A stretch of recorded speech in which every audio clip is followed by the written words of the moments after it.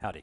Today we're going to continue talking about point defects, and we're going to work through some definitions. And a lot of these you may have seen in your intro materials class before, but we want to touch on them again. And then that's going to lead into a notation that we use to describe point defects in systems, and that's Kroger-Vink notation. So first we're going to talk about intrinsic defects, and that means defects that occur that are not related to chemical impurities, basically. If I have a system, this could be any lattice. It could be iron, it could be silicon, it could be carbon. Then we could have two potential things happen. We could have vacancies. And again, a vacancy is a missing atom on a lattice where we expect there to be an atom. Or we could have interstitials. And when that interstitial is the same kind of atom as occurs elsewhere in the material, then we call that a self-interstitial. So for example, an iron atom in an iron lattice that is sitting in one of these interstitial positions, that would be called a self-interstitial. And it's important to understand that these defects affect the surrounding volume as well. So there's a distortion immediately around volume, because there's a vacuum here. And so these atoms are sort of drawn into it. And because there's an extra atom in the lattice, and that's pushing the atomic planes outwards. So if you think about that being a localized region of compression or expansion, then we can think about it in terms of there being either tension or compression around an area. So if we have a vacancy, there's a missing atom. The other atoms tend to get drawn in. And so that system is locally in tension. And so one way I think about it is if there's a missing atom here again, the other atoms are sort of being pulled into that vacant spot, and that pulling is the tension. The bonds are being stretched between neighboring atoms and the other atoms that they would be locally bound to. Similarly, when we have an interstitial atom, the local region around interstitials is in compression. And that is just because this atom is occupying some volume. Usually there's nothing there, so it's pushing the surrounding atoms outwards a little bit. And that is a compressive force. So around interstitials, we have a little bit of compression. And this is important for understanding how different point defects interact, particularly with dislocations, which can also have regions of tension and compression around them. So interstitials, this is where we look at a lattice and we look at, there being a bunch of coordination geometries in the lattice. And so the spots in the middle of those coordination geometries are the interstitial locations. And the kind of interstitial it is defined by that number of surrounding atoms. So this pinkish one up here, where I'm putting the X, that's an example of an octahedral interstitial site because it's surrounded by an octahedron. These 4 atoms on the equator, 1 on the North Pole, 1 on the South Pole. So 6 atoms, 8 faces, that's an octahedron. This blue shape right here, the middle is right about there. It's hard to perceive depth in my 3D drawing. But this is a tetrahedron. And the sort of site that's located in the middle of that tetrahedron would be a tetrahedral interstitial site. And so examples of those are also drawn over here as well. So where do intrinsic defects come from? Because we kind of think about, in many cases we just draw a picture and there's a hole there, or there's an extra atom. And one way they can come from is they can sort of spontaneously, an atom from a lattice site can be knocked off its lattice site and can be moved to an interstitial site.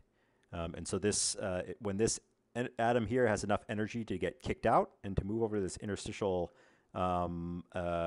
place, then it leaves behind a vacancy. So we've created a vacancy. And we've also created an interstitial at the same time. And so one way that we can get intrinsic defects is spontaneously created within the middle of a lattice. We can also, and I think we'll see this in a couple slides, we can also get defects that are generated at a grain boundary and can then sort of migrate within the lattice. And so it's possible that you have a different number of vacancies and interstitials in a crystal because some of them could be more favorable to either be generated or be recombined at the boundary of a grain, the very edge. And I think I got ahead of myself a little bit. In a real material, does the concentration of vacancies have to equal the concentration of interstitials? And so we just gave an example where one vacancy is created for every one interstitial, and that can happen. But then remember, crystals have finite sizes, and these vacancies are not static. They tend to move around. And so it's possible, for example, let's say I spontaneously create a vacancy in an interstitial. If that interstitial moves to the edge of the lattice, then it could make the lattice one atom bigger over there. And that would basically have the net effect of adding one vacancy, but not adding an interstitial, because that interstitial has been removed from the system. So it's very possible to have different, in fact, it's generally the case that we have a different number of vacancies and interstitials in a system. Similarly, we can create things at grain boundaries. And so, again, this is just a picture of a 2D lattice, but you see there has to be an edge. There has to be an edge to the grain somewhere. And so one of these atoms on the edge could be moved to an interstitial site, and it could sort of migrate around, find its way through the lattice, and end up over here. And so the net effect in this case is that we've added one vacancy, but we have not added an interstitial. We've just made the crystal one atom smaller. So vacancies and interstitials can either be created or destroyed independently at grain boundaries. And of course, because matter is never really destroyed, they're basically recombining, they're popping into the lattice at the edge, or if it's a vacancy, it's removing one atom from the very edge. Now, so far we've talked about just simple cases, vacancies and interstitials. However, in real systems, we generally have many, many, many more than just one defect. And in a lot of cases, it's favorable for these defects actually to interact. And so we can potentially get cases where we have, two different defects that are interacting in a lattice. Or you could also think about it in terms of, one defect is actually sort of locally distorting the area around it. So, for example, in this case, we might have a pure material over here, and if we have an additional interstitial atom kind of sneak its way through, well, this atom on the center of the face doesn't necessarily stay there. It would be offset, so that atom would move down. And so, I don't know, do you call this one defect or two? I mean, usually we talk about it in terms of a defect cluster. I mean, there's one net extra atom, but this atom is not sitting on a lattice site, and this atom is not sitting on what's a traditional lattice site, so the two are interacting with the areas around it. Similarly, if we have an extra interstitial in iron, we can get these 110 dumbbell type formations, and an extra interstitial in a HCP lattice. So HCP zinc, for example, will create this dumbbell shape. And the dumbbell just means that I put an extra one in here, but this other one has been displaced as well. So we have this relatively symmetric feature. So those are intrinsic defects. We also need to think about extrinsic defects or impurities. And so those extrinsic atoms, they either are sitting on the lattice sites, so they're substituting for some other atom. So this is a substitutional defect. So an example would be, maybe we're putting some copper atoms into a gold lattice. And so the lattice is conserved, but the kind of atom that's sitting there is different. And then we also have interstitial defects as well. So particularly small things like carbon, things like nitrogen, things like boron, these small atoms, things like hydrogen. These small atoms tend to occupy interstitial sites in a lot of cases. So in addition, when we think about ceramic materials, so when we have more than one atomic species, and particularly in ionic compounds, we oftentimes get point defect pairs. And those point defect pairs are created in order to maintain charge balance. And so two of the most common are called a Frankel defect. And so an example is shown over here.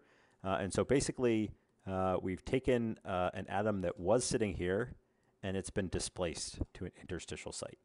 So a Frankel defect is a combination of a vacancy and an interstitial. So there's no net mass loss or mass gain within this dashed line. The only thing that's happened is this, in this case, a cation was kicked off its normal site and plopped in the middle of an interstitial over here. Another kind of defect is a Schottky defect. And so again, a Schottky defect is a paired set of cation and anion vacancies. So it's two kinds of vacancies, a cation vacancy and an anion vacancy. And so there is a net mass loss in this case. They've been, in this case, they're removed out of the system. The reason that we have both of these kind of defects is that they are charge conserved defects. So the charge doesn't change in the Frankel defect because no cations or anions have been removed from the system. And in a Schottky defect, basically you're removing some positive and some negative charge. And so the net effect is that you're maintaining charge balance. And so that's why we tend to see these kinds of defect pairs very frequently in ceramics. And again, we can create these in different cases. This is a little video where we look at defects that are generated by high energy ion impact. And again, remember a Frankel defect, that's where we've knocked an atom off its lattice site and into an interstitial. And so this is the interstitial, and it came from somewhere over here, and it's a little difficult to see, but because we're looking in down a 3D projection, but there's a missing lattice over there. So again, charge balance has to be maintained in ionic materials. And in a lot of cases, there's more than one way to do this. And so we could think about a sodium chloride lattice as an example. So sodium cations are blue, chlorine anions are green. Sodium is +1, chlorine is -1, and the anions are larger, so they're shown as larger. And we say, well, what happens if we substitute calcium into this lattice? So calcium would go on a cation position. So calcium maybe could sit here. And then one of two things could happen. One of those things is that we have another sodium vacancy. And the reason that this happens, again, is we're maintaining charge balance. We're putting in a 2+, so we need to remove two 1+ cations. Alternatively, you could potentially think about a case where we're getting an interstitial anion to balance that out. But interstitial anions are quite unlikely because interstitial anions, anions in general tend to be relatively large, and so they have a large effect on the immediately surrounding lattice. Similarly, if I put oxygen in for the chlorine anions, I could do the same thing. Oxygen is 2-, so I could remove 2 chlorines. I could leave behind a chlorine vacancy. Or I could put that oxygen in for 1 chlorine, and I could balance out the system with an additional sodium plus.